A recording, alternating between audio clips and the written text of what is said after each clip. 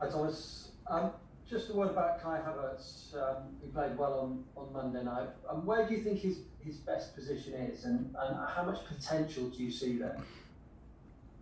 I think that we are pretty, from my opinion right now and today, this is pretty much maybe his best position, between a 9 and a 10, and have the freedom to drop and to move fluid between the two positions and to shift positions between a 10 and 9.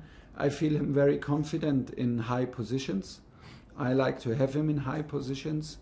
I don't want to have him behind the ball. I want to have him high up the pitch. And he feels comfortable in the back of opponents. He feels comfortable in between the lines, in narrow pockets in between the lines.